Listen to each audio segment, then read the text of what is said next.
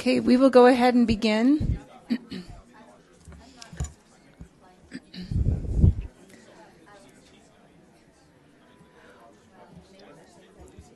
Just really quickly, board members, on your microphones, when you hit the speak button, it puts you in line. It tallies up, you get in line as far as your speaking opportunity.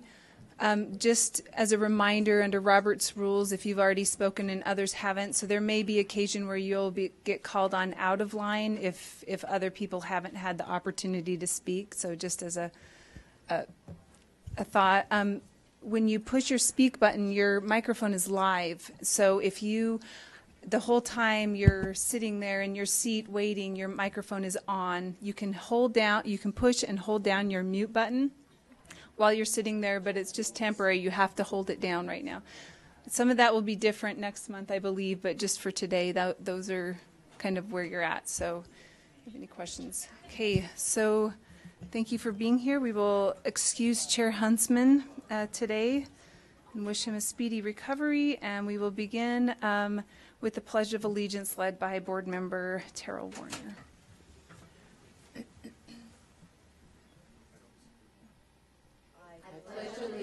To the flag of the United States of America and to the republic for which it stands, one nation, under God, indivisible, with liberty and justice for all.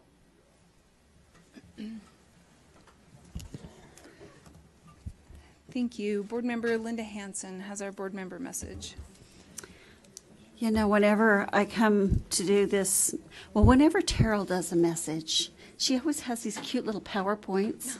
And so I was going to do a cute PowerPoint too. And so I was sitting there the last day of the session, listening to the session, and I was putting together my cute PowerPoint.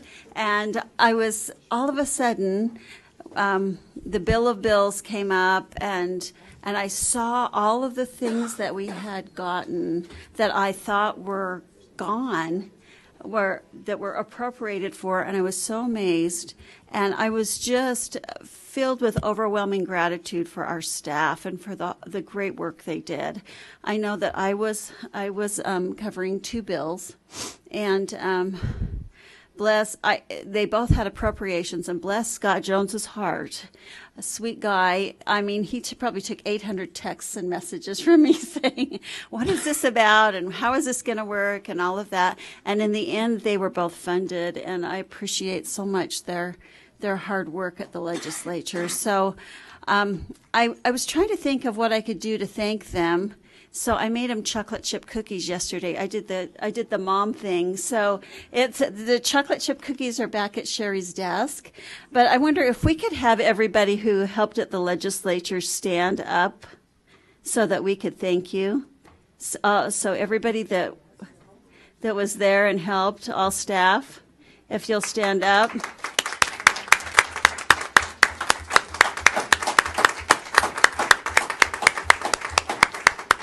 Thank you so much. You were phenomenal, and the things that you did for kids this year were incredible. Thank you so very much for all you've done. Thank you, Board Member Hansen. Okay, we will have HR come and introduce our new employees.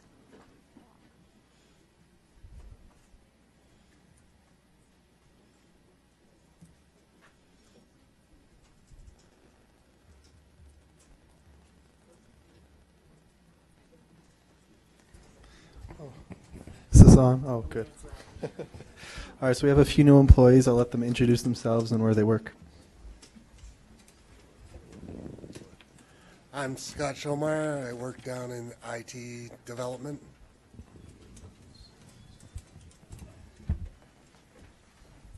I'm Bronna Mackay. I work in IT development too on the Utrex team. I'm Chuma Uzo, Assistant Director of IT. Thank you, guys. Hey. Hi, I'm Chanel Christensen, and I'm in the Child Nutrition Program. Good morning. My name is Quincy Roberts, and I work within the Community Equity and Counseling. prevention. I'm still trying to get this down. I've only been here for 4 days.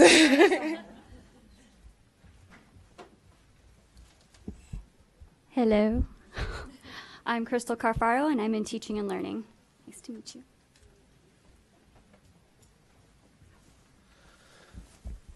Hello, I'm Kevin Newsom. I'm with the Child Nutrition Program. Hello, my name is Barbara Fuentes, and I'm with Communications and Administration.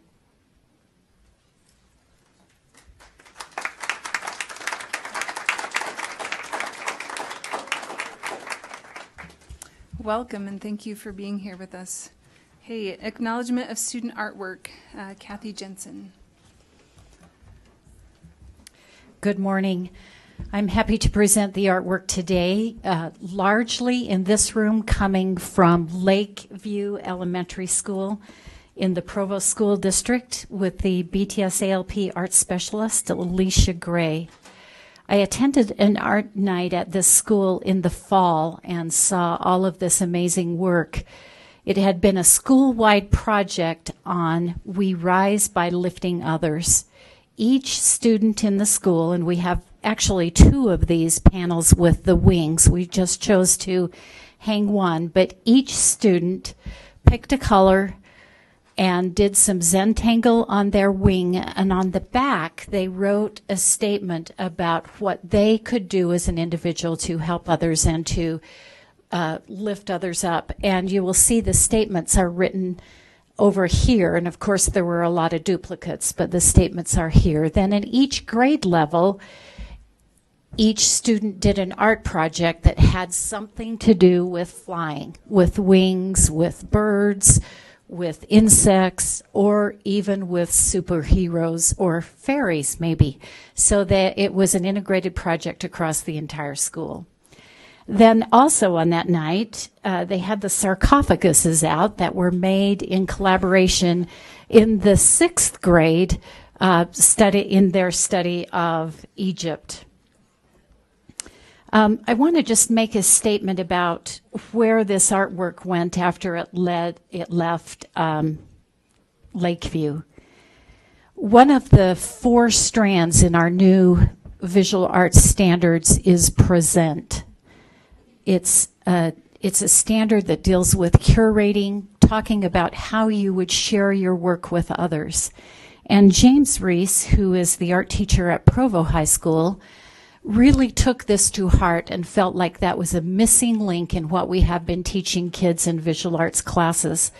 So he really has focused on the present to the point that he has secured a space in the Provo Town Mall that is open to the public, unsupervised, but student artwork is shown in this space in the mall, and he's called it Artcetera.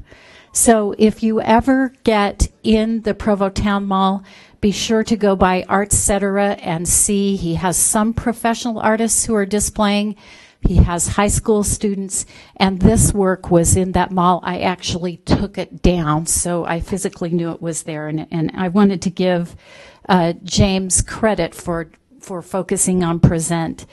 James' students will also be designing the Utah Easter egg that will be at the White House for the Easter egg roll in April. In the back, you see the work of the students of Jennifer Scheel, a BTS-ALP specialist at Indian Hills. They are colonial houses. Don't hesitate to take the outside of the house off. They are hooked by magnets, and you can take a cute peek inside of what's inside. Thank you. Thank you very much. Hey, our education highlight, we'll have Robert Austin do that introduction, social studies specialist. Good morning. I'm Robert Austin, the K-12 Social Studies Specialist. One of my favorite days of the year, every year, is the United States Senate Youth Competition, when amazing student leaders from across the state come together and we put them through the ringer. We have them do extemporaneous speeches. We have them do roundtable discussions. It's basically a mock state board meeting. And to introduce our two delegates who represented Utah this year is a legislator, Representative Elizabeth Waite, who from District 31, who contacted me once she found out that one of the delegates was a constituent and really took the lead on honoring the delegates up during the previous legislative session. So since these young people are much more interesting than me, I'll turn the time over to Representative Waite.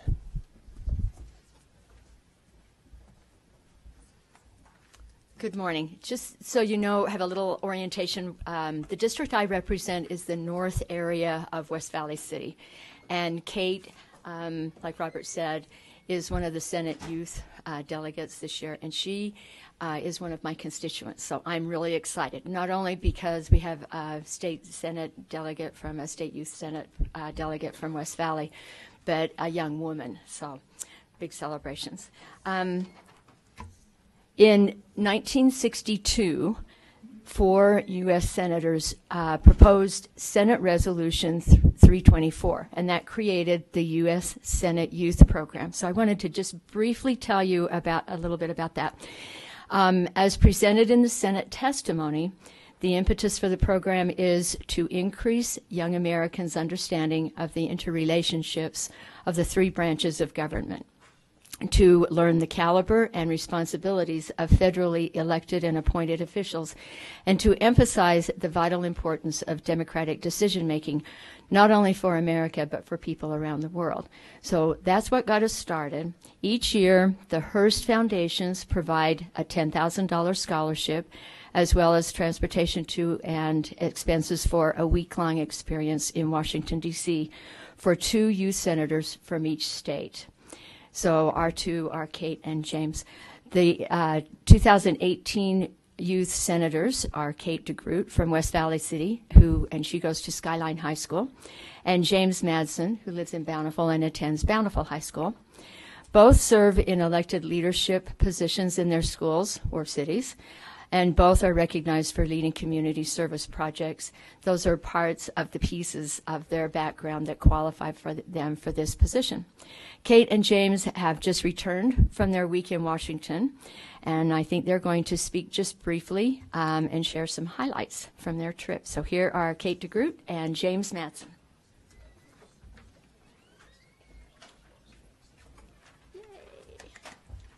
Hello, my name is Kate DeGroot, and I am a junior at Skyline High School.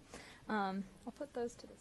Okay, so this past week in Washington, D.C. was absolutely incredible, and I'll just go over a couple of the highlights that I experienced. So first, we got to hear from Congressman John Lewis on the anniversary of Selma, and that was easily one of the most impactful speeches or people that I've ever heard from, as he told us to fight for what we truly believe in and to keep going even when we have setbacks and even when others tell us that we can't do something.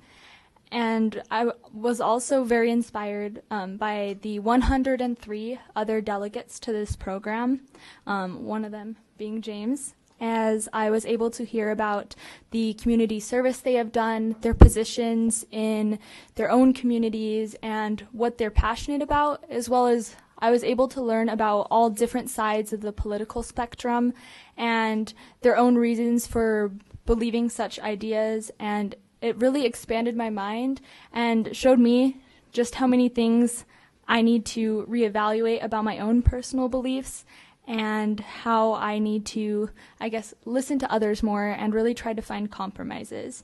And I just have a couple of things that I brought with me. Okay. So first of all, at the end of the program on the last day, they gave us all an American flag that they had flown over the Capitol building.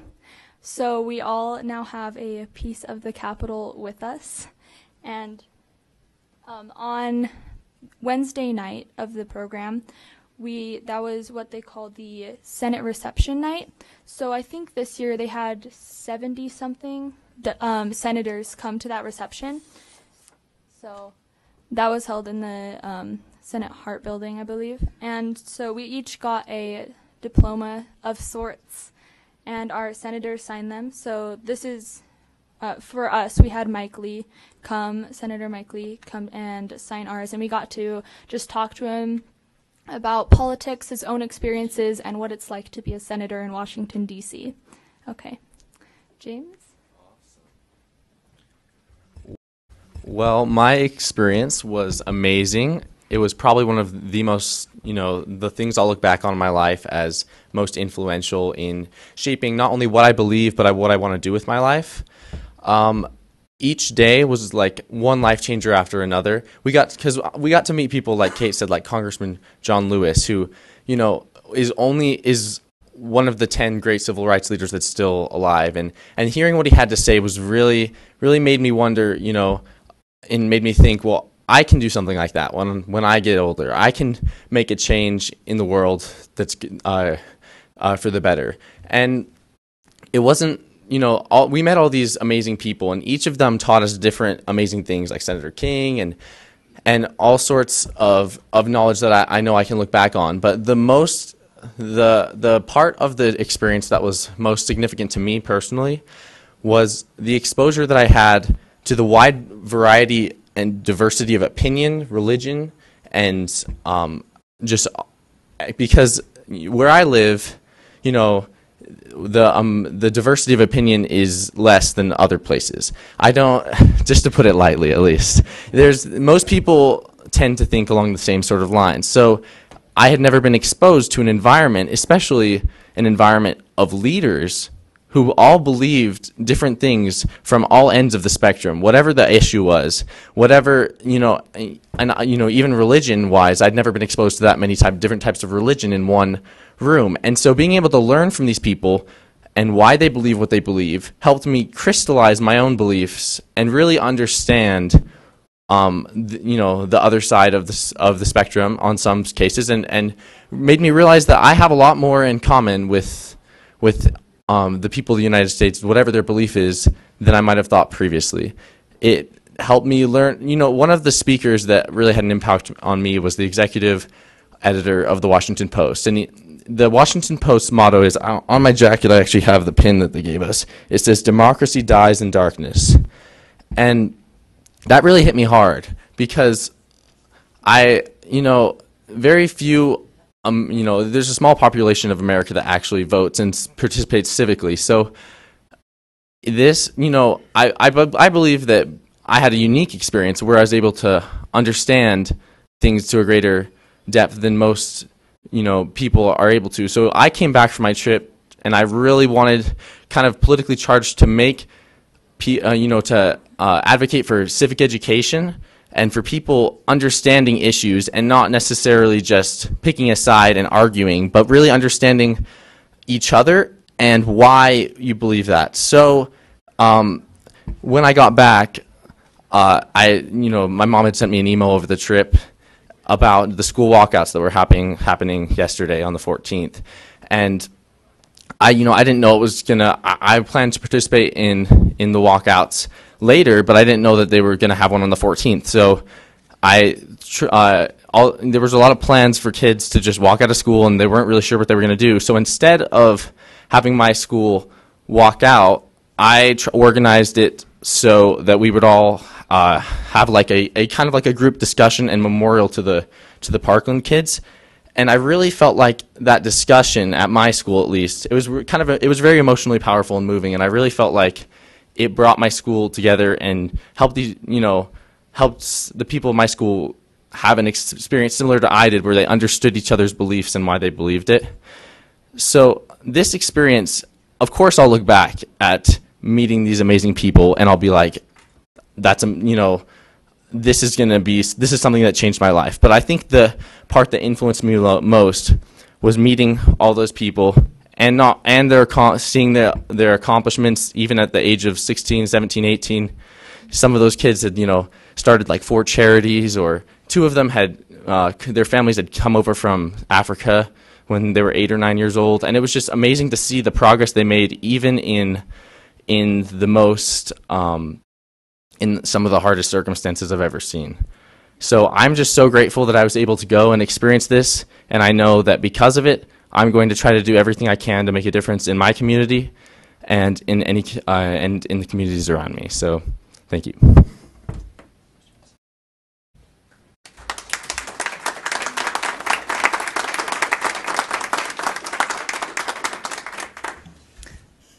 Thank you very much for coming today. Both of you spoke of inspirational things that you were able to be in contact with, and I think today we have been inspired by you and the things that you have shared, and so you have changed us and you have helped to inspire us. So thank you for your time, thank you for your leadership, and thank you for the opportunity to meet you today. Do we have any other questions from board members? Okay, Board Member Stokes. Will you just remind us the two schools again? I can't. Bountiful and Bountiful and Skyline High School. Thank you very much for being here today, and thank you for your time. But I just have to reiterate. Do you mind? Sorry, do you mind use? Okay. West Valley is a beautiful place to live. Yeah. Fantastic. Thank you very much.